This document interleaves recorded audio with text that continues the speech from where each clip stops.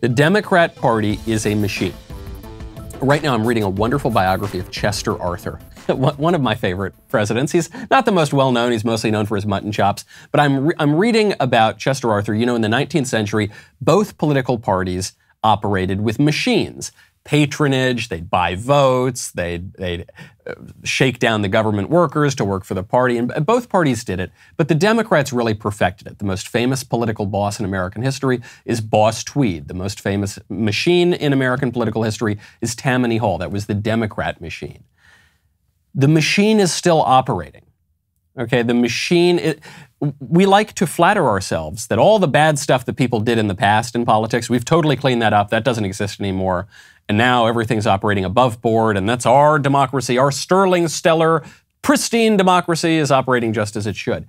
But that's not the case. The Democrats are still, especially the Democrats, Republicans don't really have a very well-functioning machine right now, but the Democrats do, and that would be BLM, and it's a shakedown racket, and they shake down the big corporations, and they raise $90 million, and they pay off their cronies, and they pay off the stormtroopers on the street, and they pay off just about everybody. And it all operates in a way that you have the entire society working in concert to advance a political message. The media, the news media, Hollywood, big tech, the universities, the bureaucratic government, the elected government, they're all working together. The woke corporations, the way they're working together is because of a coordinated, very effective machine. The sort of thing you would have seen 150 years ago in American politics, you're still seeing it today. It makes me think in a slightly separate way, but go with me for a second, it makes me think of the CIA. It makes me think of some of the intelligence agencies. We all look back and we remember all the shady things that the intelligence agencies have done. They were invading foreign countries, toppling foreign governments, performing all sorts of experiments on American citizens. Oh my, MK Ultra, all these crazy experiments. Gosh, can you believe they did that in the past? I bet they don't do any of that anymore though. Right, that's what people will say. Yeah, you know, all of these institutions, they did a lot of shady, dodgy things in the past, but they totally don't do any of that anymore, and it's all completely cleaned up and different now. You say, why? What would ever make you think that?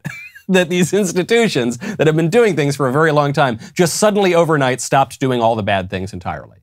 I don't buy that. And if we don't buy that with, I don't know, an intelligence agency or something like that, why would we buy it with a political party? The more things change, the more they stay the same. So the way a machine works is you got a carrot and you got a stick. The carrot is when you grease the wheels. The carrot is when you pay people off. The carrot is when you give people favors and patronage. The stick is when you punish people for crossing your machine. And you're seeing that right now.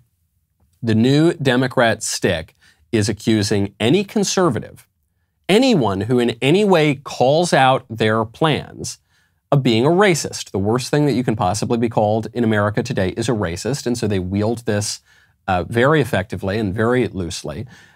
One of the most important strategies for the Democrats is mass migration. They have relied on mass migration because, statistically speaking, new immigrants and their kids and their grandkids are much more likely to vote for Democrats than Republicans. And Republicans are making huge inroads with Hispanic voters. That's true. And Republicans, maybe in the future, can make even more inroads. And Republicans have long told ourselves that Latinos are Republican, they just don't know it yet. And we say all these sorts of things, but the numbers just don't bear it out, okay? Even with the massive shift from Hispanic voters to the Republican Party in recent years, it still gives a huge advantage to Democrats.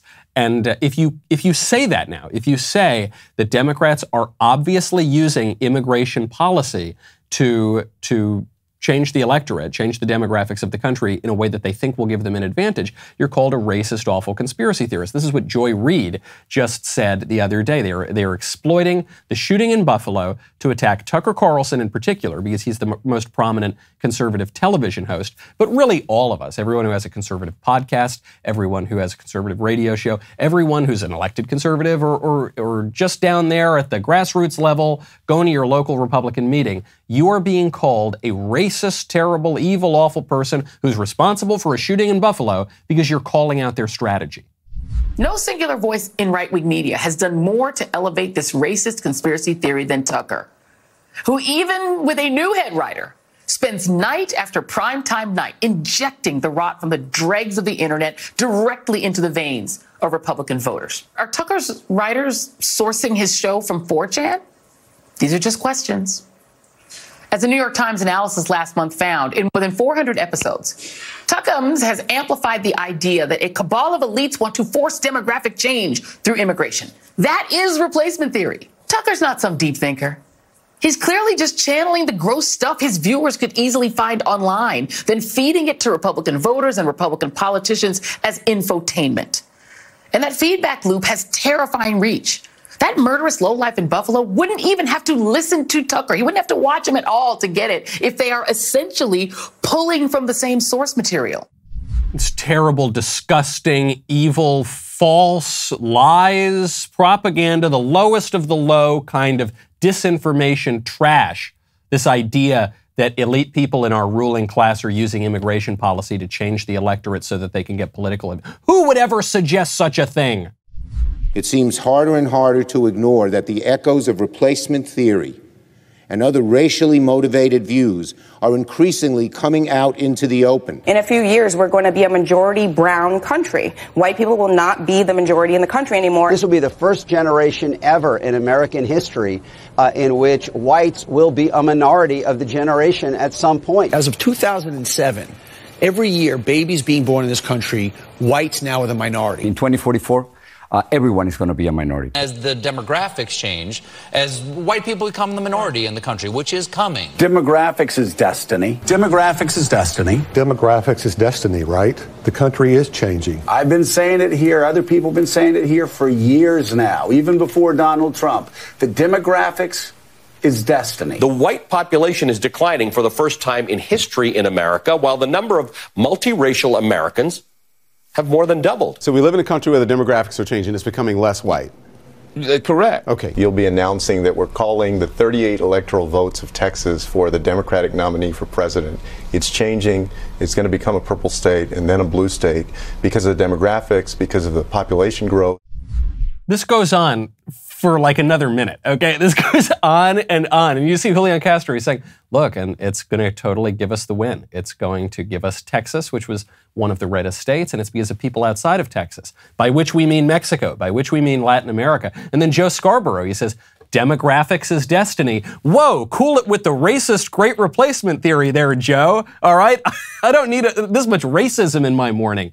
It's all the Democrats who have been spreading this, bragging about it for years. Those are just the people on TV. I could pull up countless articles from left-wing think tanks, from left-wing newspapers, not only observing this fact, but explaining how this fact is due to mass migration, which is a very specific policy from very specific lawmakers who are Democrats for a very specific purpose. They're cheering it on because they think that it will give them an electoral advantage.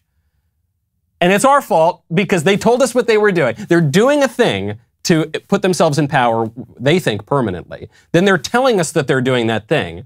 And then when we repeat to them the thing that they just told us, they call us racist for repeating it. I am so glad that you liked that clip. Now, you got to smash that button and ring that like and jiggle that doodad and make sure that you get the notifications for the Michael Knowles Show. Then you can head on over to wherever you get your audio podcasts for free, not going to cost you a penny. Spotify, Stitcher, Google Play, Apple Podcasts, wherever, type in The Michael Knowles Show. You scroll, you see my swarthy, sultry face. You click on it, you subscribe, you leave a 5-star review, at least, I hope, and then we'll see you next time.